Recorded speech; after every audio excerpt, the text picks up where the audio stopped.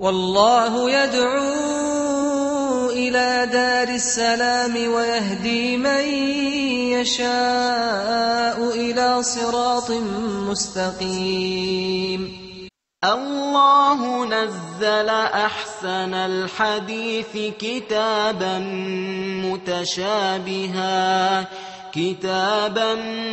متشابها مثانية تقشعر منه جلود الذين يخشون ربهم ثم تلين جلودهم وقلوبهم إلى ذكر الله. Assalamu alaikum wa rahmatullahi wa barakatuhu. Welcome to another episode of our series, Understanding the Qur'an. I am your host, Yasir Qadhi. In our last episode, we were discussing the revelation of the Qur'an, or the concept of revelation, the concept of wahi. We're going to continue today talking about the process of wahi and the fact that it was revealed over a gradual period of time. Now, as we all know, the Qur'an did not come down as a physical book from the heavens. Rather, the Qur'an came down piecemeal, bit by bit, over a period of 23 years. And this phenomenon is actually new for the Qur'an. The previous revelations were given in one go, at once. So the entire book came down at once upon the Prophet, not as a physical book, but as a recited revelation that the Prophets memorized. Our Prophet Muhammad ﷺ had it different. He had it bit by bit. Days and weeks would go by, and then a verse or a surah would come. And the frequency and the quantity of revelation differed from time to time and place to place. And Allah refers to this phenomenon in the Qur'an itself. For example, in surah number 25, verse 32, Allah says, وَقَالَ الَّذِينَ كَفَرُوا لَوْلَا نُزِّلَ عَلَيْهِ الْقُرْآنُ جُمْلَةً وَاحِدًا. Those who disbelieved, they ask and question, why isn't the Qur'an revealed all at once? Allah says, كَذَلِكَ لِنُثَبِّتَ بِهِ فُؤَادَكَ. We do this so that we can strengthen your resolve, strengthen your morale, strengthen your chest, meaning your heart. وَرَتَّلْنَاهُ تَرْتِيلًا. And we have revealed it to you gradually, stage by stage. So what are the stages of revelation? How was the Qur'an actually sent down? Our scholars have told us that there are a number of stages, 3 distinct stages of the Qur'an being recorded and revealed. The first of these stages, of course, the Qur'an is the speech of Allah, it is eternal. But the first stage after this eternality, the first stage that we can put a time to, is the writing down of the Qur'an upon the Lawh al-Mahfuz. Now, what is the Lawh al-Mahfuz? The Lawh al-Mahfuz is referred to in the Qur'an, and it means the prescribed tablet, or the preserved tablet.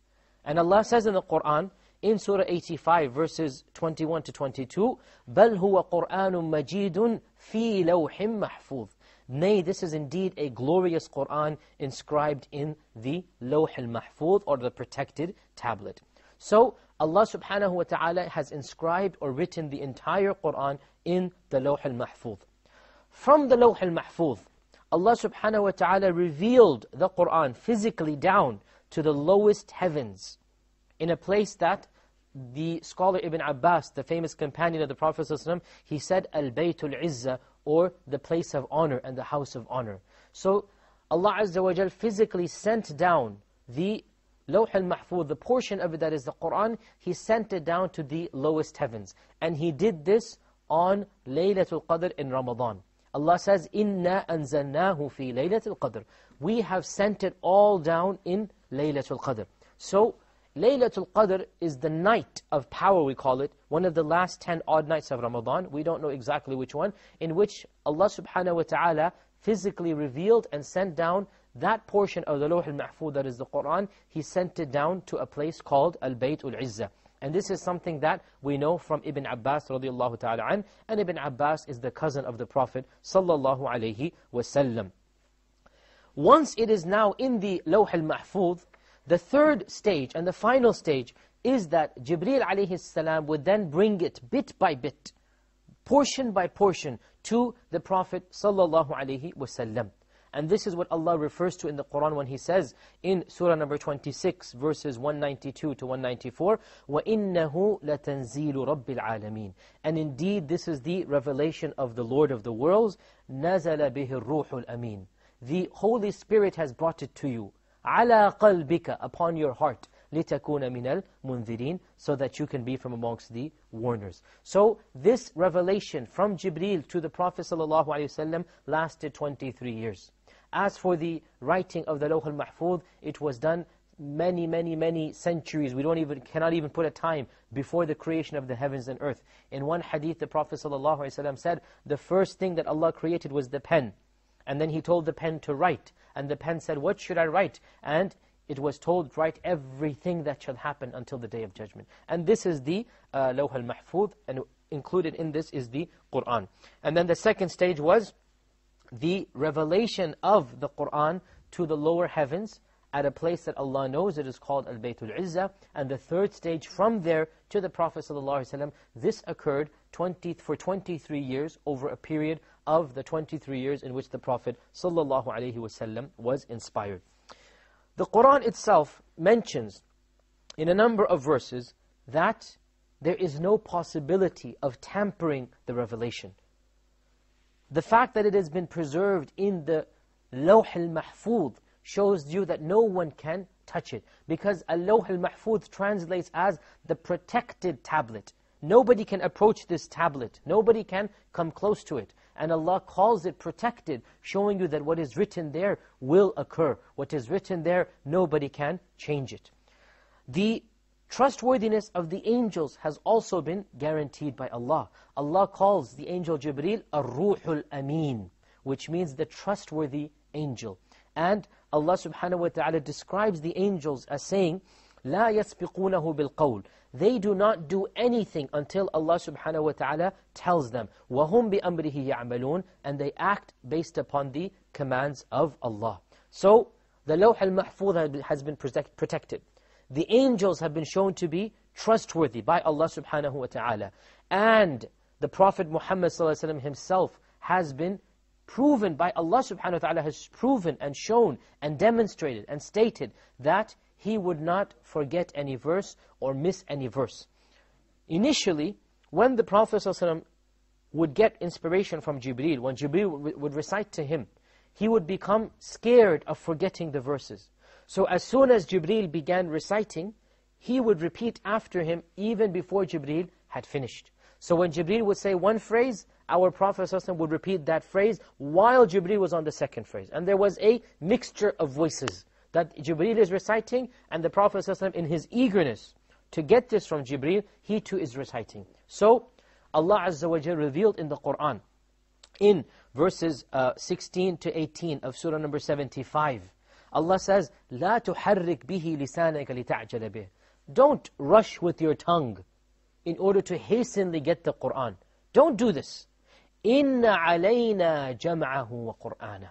It is our responsibility to collect it and recite it for you. فَإِذَا قَرَأْنَاهُ. So when we are reciting it, فَاتَّبِعْ قُرْآنَهُ. Your job is to pay attention. This is a command to our Prophet ﷺ. Don't worry, you're not going to forget the Qur'an. Allah is saying, I am guaranteeing you are not going to forget the Qur'an. Your job is to listen to Jibreel, and we are going to collect it for you. إِنَّ عَلَيْنَا جَمْعَهُ وَقُرْآنَهُ. Likewise, the Prophet ﷺ was commanded to proclaim everything of the message. And if he didn't do so, Allah says, then he would be taken care of. Allah even threatens our Prophet ﷺ with punishment if he doesn't give the message. And that threat is not meant for the Prophet ﷺ because he will do the job that Allah has given him. The threat is meant for us in the sense that we are assured that our Prophet ﷺ has done the full job. Allah is telling us that our Prophet has succeeded in doing the job. For example, in verse number 67 of Surah Al-Ma'idah, which is chapter 5, Allah says, Ya ayyuha rasulu, balligh ma unzila ilayka min rabbik. O Prophet, proclaim the message which Allah has given you. فَإِن لَمْ تَفْعَلْ فَمَا بَلَّغْتَ رِسَالَتَهُ. If you fail in this mission, then you have failed in proclaiming the mission of Allah. If you fail in giving the Qur'an to people, then you have failed as a prophet. This is what Allah subhanahu wa ta'ala tells us in the Qur'an. And in fact, in another verse, Allah says, وَلَوْ تَقَوَّلَ عَلَيْنَا بَعْضَ الْأَقَاوِيلِ If the prophet were to invent some lies against us and attribute them to us, if he were to invent verses and then say this is from Allah, Allah says, لَأَخَذْنَا مِنْهُ بِالْيَمِينِ ثُمَّ لَقَطَعْنَا مِنْهُ الْوَتِينِ We would have seized him by his right hand and cut off his life artery. Now would the Prophet ﷺ ever do this? Of course not. Why is Allah saying this? So that me and you are reassured. We know that our Prophet ﷺ has conveyed the full message untampered with. Now the question arises, how much Qur'an was revealed to the Prophet ﷺ? Did an entire surah come down all at once, or did only a verse come down? The response is, generally speaking, the quantity of revelation varied from time to time. Sometimes only one verse was revealed. Sometimes an entire surah was revealed all at once. And this is rare. And usually a few verses, 4, 5, 6 verses were revealed. So the general rule of thumb is that a paragraph or two comes down of the Qur'an at a time. And sometimes even it is reported that 2 or 3 words came down. Just a few words came down to add into a certain place. So the quantity of revelation was different. So too was the frequency of revelation.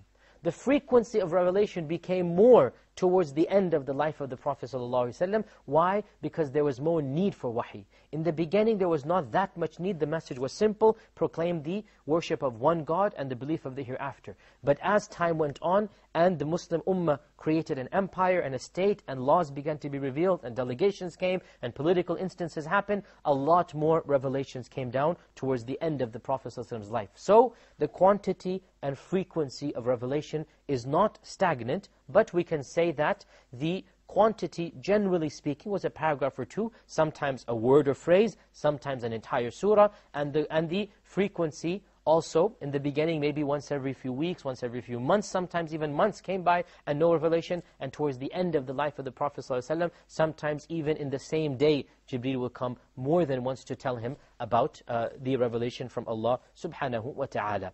So to summarize today's lecture, Allah subhanahu wa ta'ala revealed the Qur'an gradually over a period of 23 years for a number of reasons: to strengthen the resolve of the Prophet sallallahu alaihi wasallam, to simplify the memorization of the Qur'an and its understanding by the companions, to prove the truthfulness of the Prophet sallallahu alaihi wasallam, and to prove the miraculous nature of the Qur'an. Allah subhanahu wa ta'ala revealed the Qur'an over a period of 23 years, bit by bit, and the frequency of revelation and the quantity of revelation varied from time to time and from place to place. And all of this was done looking at the needs of the community, looking at what was best for the Prophet sallallahu alaihi wasallam and for the early ummah. This brings us to the conclusion of this episode. We will continue our discussion of the sciences of the Qur'an in our next episode. I hope to see you then. Wassalamu alaikum wa rahmatullahi wa barakatuh. الله نزل أحسن الحديث كتابا